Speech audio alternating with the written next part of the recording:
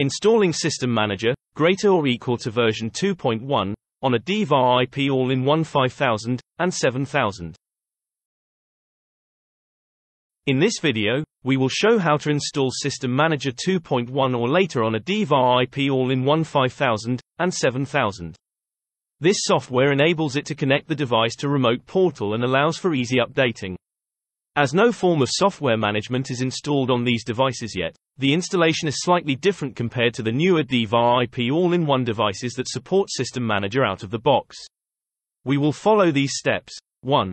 Download System Manager from the download store and unzip it to a USB storage device.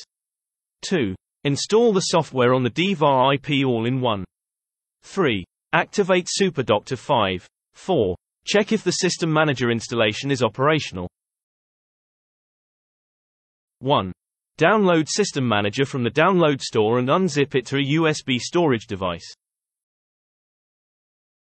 Open a browser and go to downloadstore.boschsecurity.com. Under the Software tab, select BVMS appliances from the list. A list of all available software packages is displayed. Look for the latest package for System Manager, DIVAR IP System Manager version 2.1.0. Download the file, System Manager 2.1.0 zip. Open the download location, and locate the downloaded file. Unzip the installation package. We use 7-zip for this, but the Windows built-in unzip software is also an option. Locate the folder that was unzipped, System Manager 2.1.0, and open it. Open the Bosch appliance folder. Copy the file, System Manager x64 2.1.0 or later, to a USB storage device and plug it into the DIVAR IP all-in-one.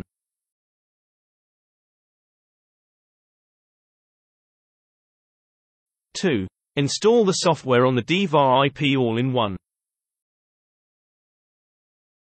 First, check the versions of your installed software to see if they are compatible with System Manager 2.1. Click the Windows menu, find and select Programs and Features.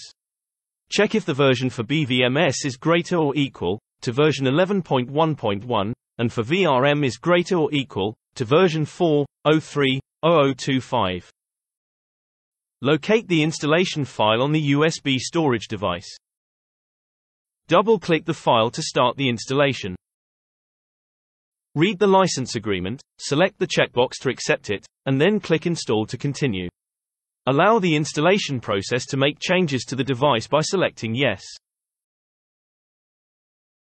During the process, the SuperDoctor service will be updated and its settings reset to defaults. If it is already configured and in use, make sure to back up the configuration first. Click Install. The installation process may take a few minutes. Do not turn off the system or remove the USB storage device during the process. During the installation, a dialog box will be displayed showing the detected operation mode. Verify if this operation mode matches the intended use of this DIVAR IP device. If a wrong operation mode is displayed, click Cancel to terminate the setup. In the Tools folder on the desktop, use one of the available batch files to change the operation mode, and restart the installation process.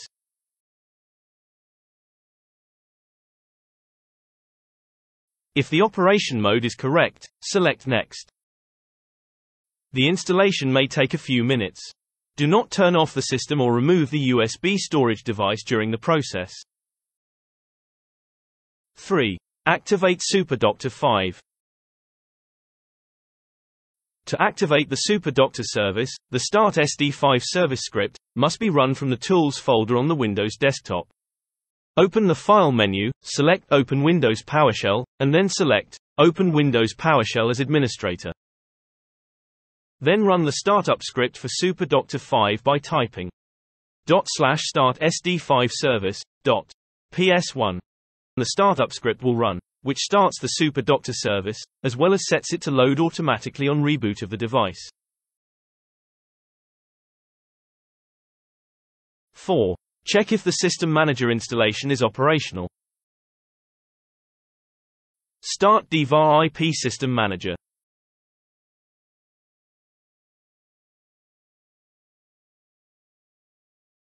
For details on how to connect to remote portal, watch our how-to video, connecting a DIVAR IP to Bosch remote portal.